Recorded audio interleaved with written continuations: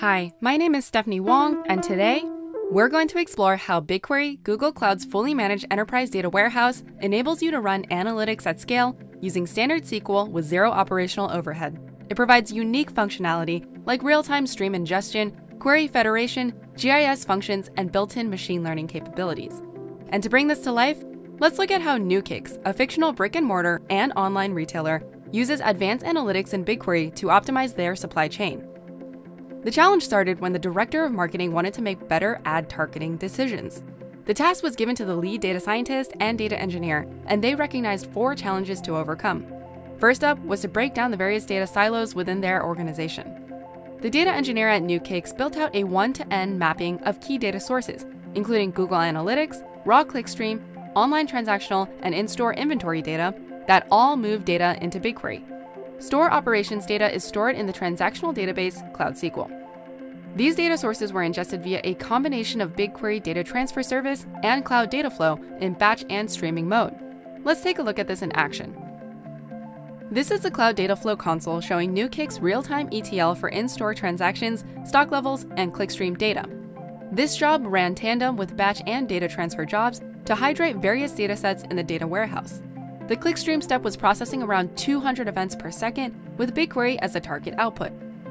This data was immediately available for querying. For example, this query shows the most recent clickstream events. Note the latest event is about 2 seconds behind current UTC time. With real-time access to multiple datasets, they could perform more meaningful analysis. Like this query joining online sales with in-store sales data, calculating ranks for the top 10 sneakers. Accessibility across various warehouses makes the data more actionable.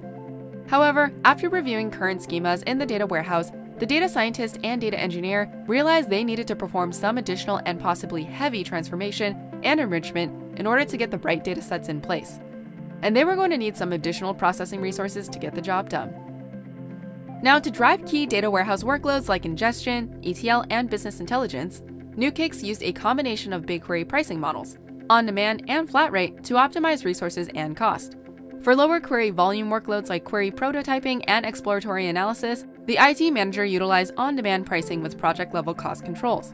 However, the forecasting project presented new challenges, like unknown query volume with the need to minimize disruption to existing production workloads.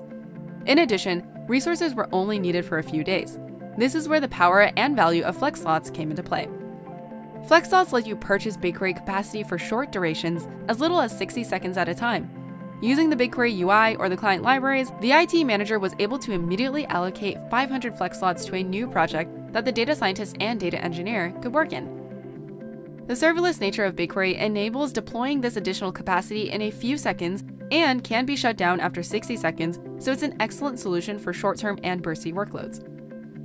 With their additional and isolated capacity in place, the team started to make quick work on transformation and enrichment.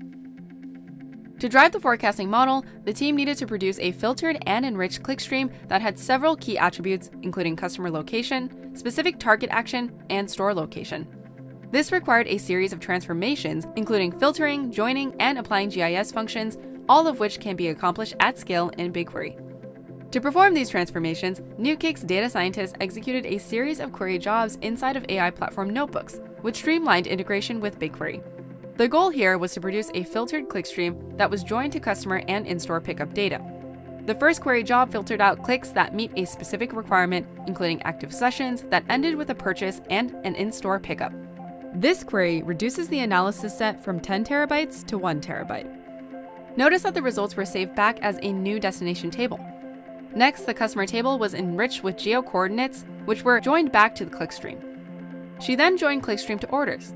To obtain the geo information for a store, she used an external query function to execute a query into the store operations database located on Cloud SQL. This type of query federation reduces data copying. With geo information for customers and stores, she applied one final transformation and filter.